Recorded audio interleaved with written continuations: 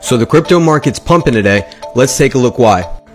First, Crypto.com and Coinbase both got the nod of approval, if you will, from Italy to start offering crypto-related services in the Italian markets. Now, this is just basically showing the overall progression of adoption of crypto, also showing the expansion of Coinbase and Crypto.com into the European markets, which overall is very bullish for crypto and being recognized more widely as an asset to invest in.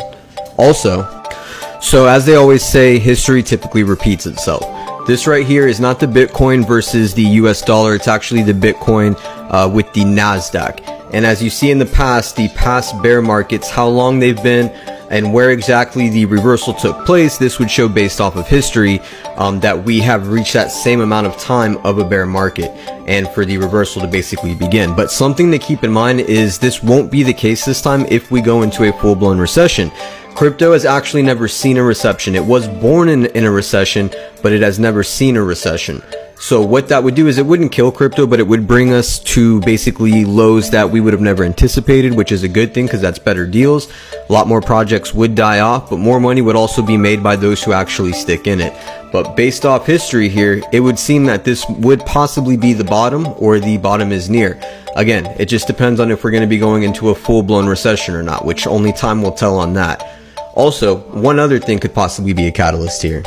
So like I actually said in one of my past videos on one of the 5 things that could actually cause the market to rally right now, possibly into a bull market or at least temporarily, was obviously the merge of Ethereum from proof of work to proof of stake.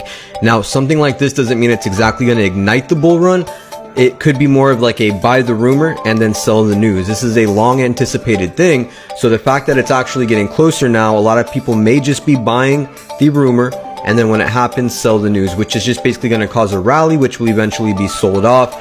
But this could possibly be another reason why we're seeing a pump in crypto right now.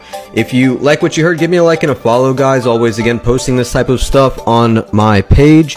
Always answering questions about crypto and helping people get along in this space. So a like and a follow is always appreciated. Everybody hodl strong.